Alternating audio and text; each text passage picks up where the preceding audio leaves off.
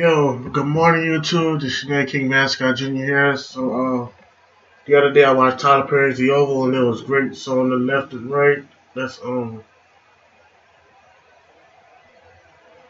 Sam and Richard, and on the one on the left is Sam and Richard, and the other one that's on the right is Jason. So the name of this episode is called Tyler Perry's The Oval, Season 4, Episode 7, Hook, Line, and Sinker. Okay, so let's get back to this here. So I want to ask you a quick question here.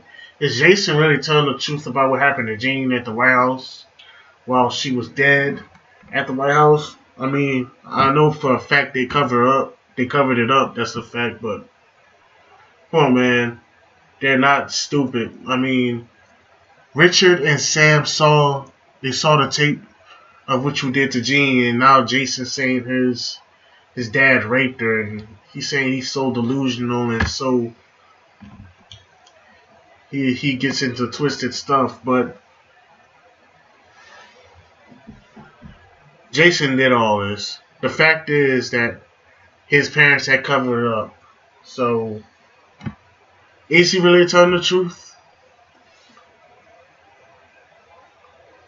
about his father raping Jean? I mean, I know for a fact to me it's not true because we never saw none of that happen in season 1, but we saw Jason try to rape Jean, and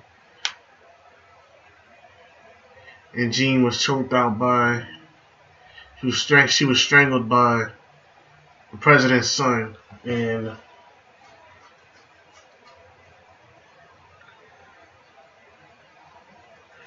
Jason puts the blame on his parents.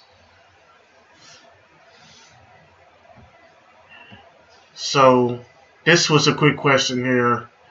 I'm not gonna go through all this. It was a quick question, but I don't think Sam and Richard believe in Jason while he's saying that his dad raped Jean. But y'all gonna get right into this when y'all watch season 4 episode 7. Y'all gonna know what he say. I know what he said for sure.